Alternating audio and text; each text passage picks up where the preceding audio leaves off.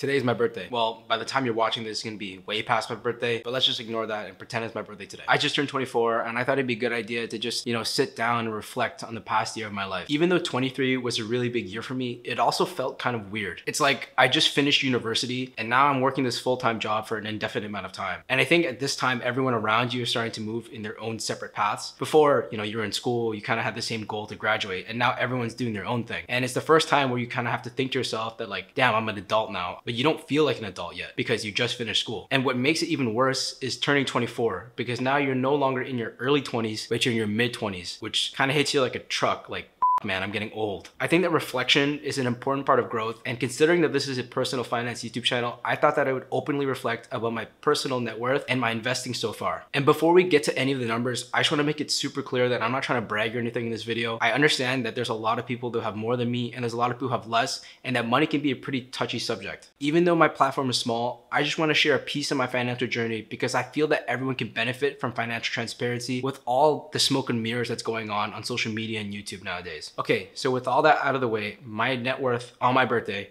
was $134,782.99. But let's just say 134K to make it easy. So there's $134,000 is split between Canadian dollars and US dollars, but I'm just gonna keep everything in USD to make it easier for you guys. Currently I have $13,000 sitting in cash, which is around 10% of my net worth. My normal expenses from month to month is around $2,300 to $2,500. So I have around 4 months of that saved in an emergency fund, and then some cash in a Canadian bank account to pay off my student loans. The rest of the money I just keep in a checking account for day-to-day expenses. The other 90% of my net worth, or $133,000, is all in investments, split between Canadian investments, US investments, and crypto. By the time you're watching this, I think you will clearly see that the stock market isn't really doing the best. And to be honest, it wasn't doing the best when I wrote the script, and it wasn't doing the best when I took all the screenshots on my birthday. So with that being said, I have some pretty large unrealized losses, but the key word here is unrealized. Now, obviously, I'd rather my portfolio be green rather than red, but considering that I'm investing for the long term, I don't really lose sleep overnight for these unrealized losses. I personally find that this is a great time to keep on investing and average down into the market, quote unquote, getting stuff on sale. I just wanted to keep that part in there just in case you're kind of struggling with seeing your portfolio down right now. And just know that you're not the only one. But let's continue breaking down this portfolio a little bit further. This investment portion of my net worth is pretty boring, to be honest. The majority of it is in XGROW, which is a Canadian all-in-one ETF, or VTI, which is a US total stock market ETF. I currently have the equivalent of $45,000 in my Questrade account. 10,000 of that is split between the Bitcoin and the Ethereum ETF, and the rest of it is in that all-in-one ETF earlier that I was talking about called XGROW. I also have around $47,000 in my 401k. 90% of this is in a VTI equivalent mutual fund, and the other 10% is in a global equities mutual fund. I also have around $29,000 in a regular brokerage account, and some of this is from my company's RSUs, and the other portion of it is in VTI. I have around $4,800 in a Roth IRA. I also have $37,000 in an ESPP, which I will sell once I'm able to and buy VTI with it.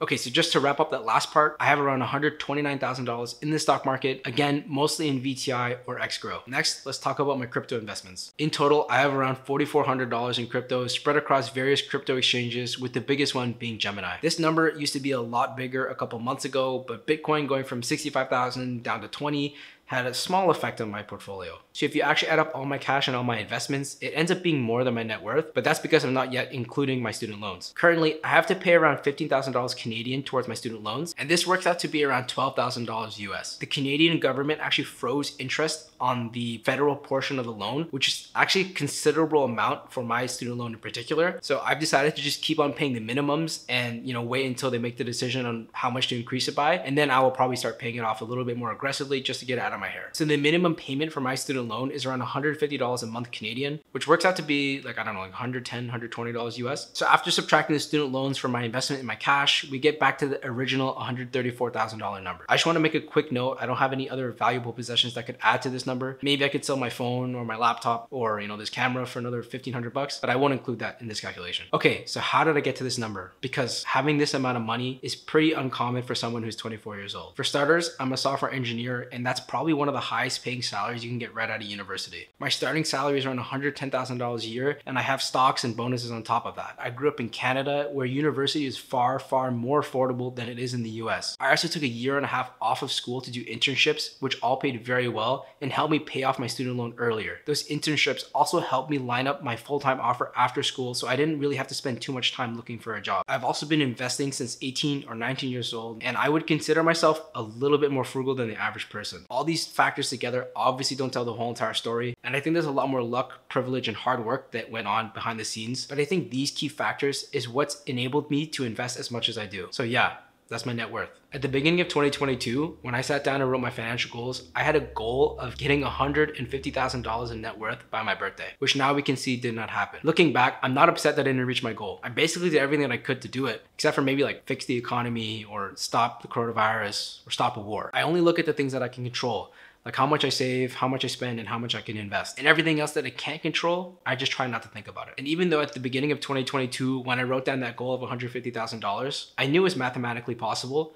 But now that I'm reflecting on it, it's just kind of crazy that I got so close. I've been investing for close to 5 years now, and just to see my net worth grow from nothing to what it is now is actually crazy to me. And I think that if I could show my 18-year-old self how far we've come, not only financially, but just, in my life, I don't think he believed the kind of person that we'd be. Reflecting on all this, I realized that there has to be so much privilege and so much luck to even get to this point. And I'm just extremely grateful for all the opportunities that have been given to me. I mean, the fact that I was able to get high-paying internships throughout university and basically pay for school by myself, or the fact that my job wasn't really affected by coronavirus, or that I was able to even invest and not have to send money home to help my parents, are all things that I'm extremely grateful for. Looking at my financial goals going forward into 24 years old to 25 years old, I want to keep on growing my net worth and hopefully hit $200,000 by my 25th birthday, assuming that the stock market doesn't implode. I'm also considering buying my first rental property, but that's something that's still in my mental workshop. I haven't really hashed out the ideas or really put much thought into it. Some of my more personal goals next year is to continue to travel, to grow my career more professionally, and to keep on growing with you on YouTube. So if you want to tag along, make sure to hit that subscribe button, and I'll catch you in the next video.